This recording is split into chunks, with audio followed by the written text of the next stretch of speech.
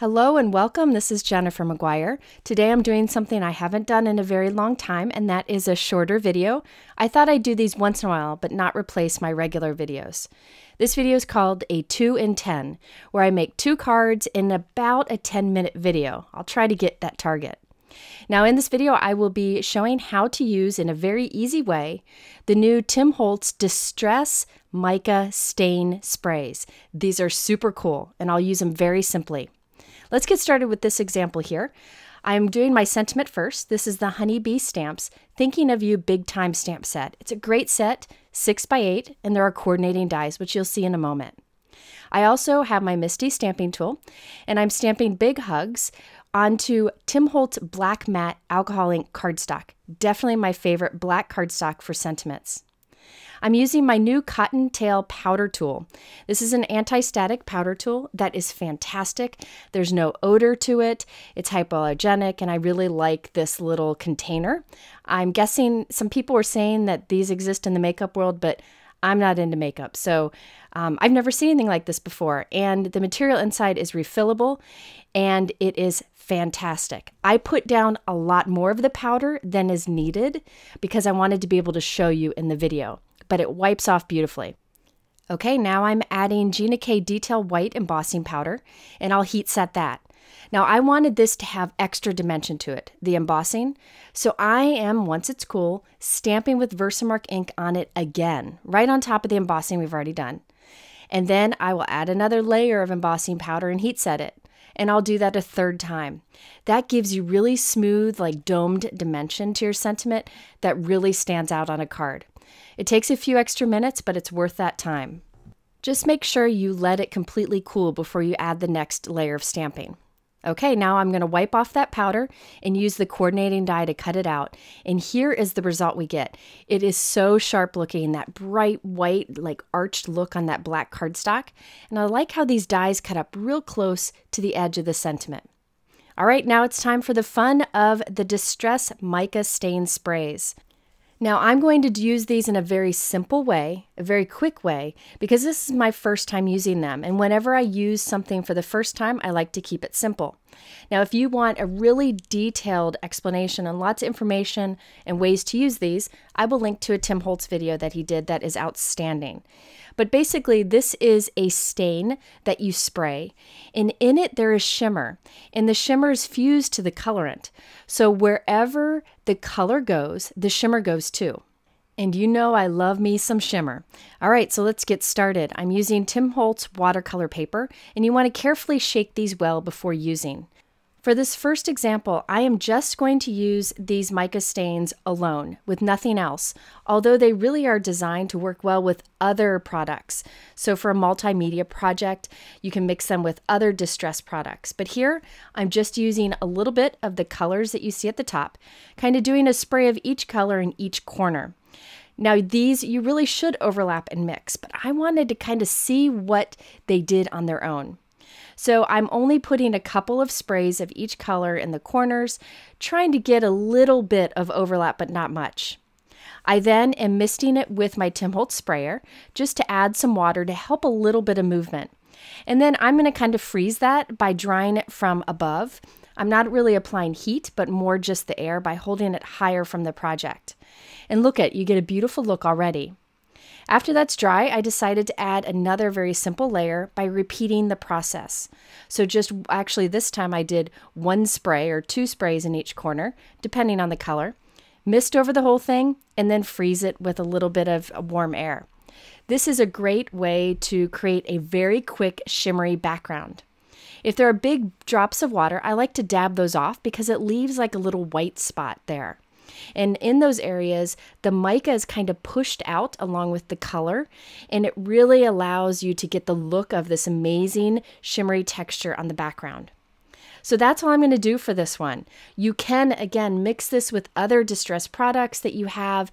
You can use this on top of your texture paste. So many things you can do, but I wanted to start simple just to demonstrate how beautiful these are.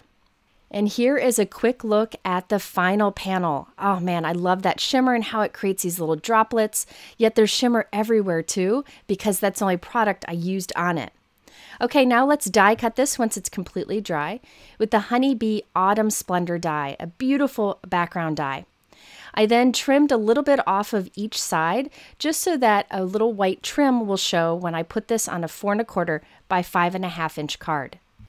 Next, we add the big hugs to the center. Now, I wanted the big hugs to stand out a little bit, so I die cut 2 more of the big hugs from black cardstock, and I'm gluing it behind our heat embossed one. Then I will glue that onto the card, and that'll help it to stand out. I'm also adding some pretty Pink Posh metallic gold jewels here and there for a little bit of sparkle. And to match that, I have a metallic envelope from Simon Says Stamp. So here's a closer look. Look at that shimmer and that purple, especially on the purple leaf down there. Just beautiful. I think this is a great way to create quick backgrounds, but you, remember, can step this up by doing many of the techniques that Tim shows in his video.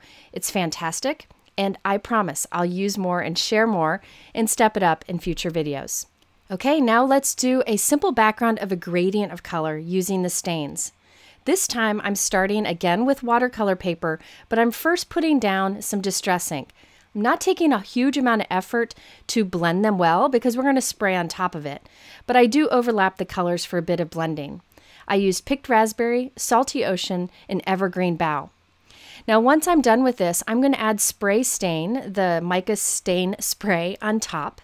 And this is going to add some shimmer to it. It'll also add a little bit of color, but I don't need to use much because we already have the color there. Here are the colors I'm using this time. And by the way, these are available in packs of 3. I used some of the Halloween release earlier, and these are the holiday release, and I'll have it all linked below. Now I'm just doing a little spray right in a line, right on top of the matching color. And then I'm misting it with water and also doing water droplets. With the Tim Holtz sprayer, if you kind of squeeze it light just a little bit, you get droplets. If you squeeze it all the way, you get mist, and I like to do both. You can see where the droplets fall, you get these spots and that look of texture, which I think is something that is really amazing about Distress ink. It reacts with water and it creates those little rings, those dots. So I am just adding more water, drying it, adding more water, drying it until I get the result I like. So it takes very little of the Mica Stain Spray, and look at that beautiful result. So cool, especially up there in the pink and blues. Okay, now to turn this into a card, I thought I'd use the Honeybee Stacking Art Deco Label Die Set. I'm taking 2 of the dies and taping them together to create some frames. And I created 3 of these frames from white cardstock. I also used the larger of the 2 frame dies to cut from our inked background. I can save that negative space for something else. Now I'm taking 2 of the white die cut frames and gluing those together, and then I'll glue those right on top of our inked background, just creating a nice frame for it. Now it's time to stamp on some acetate. This is the Simon Says Stamp Heat Resistant Acetate. I love this. It's super thick and it does not warp when you apply heat. And this is the Simon Says Stamp collaboration with Memory Box. This is the True Friends stamp set. There is a coordinating die available too. This is one of those sets that will sell out very quickly and not be restocked. So if you're interested, be sure to check it out sooner rather than later.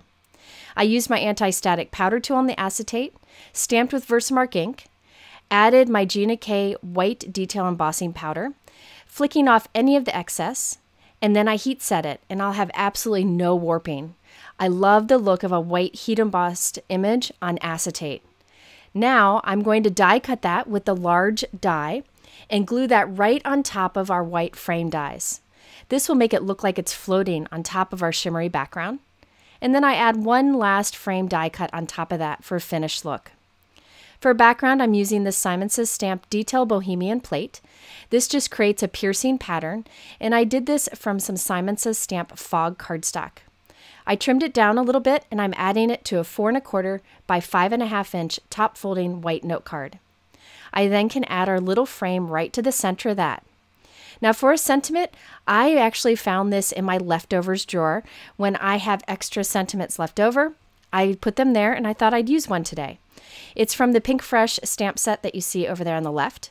You stamp the big image with all the sentiments and then die cut them all at once. So you end up with lots of sentiments very quickly. So I thought I'd put one of them to use here. I did add some Trinity stamps, something new white pearls, but that's it. This is a very simple card for me, and it was a very easy way to use these products.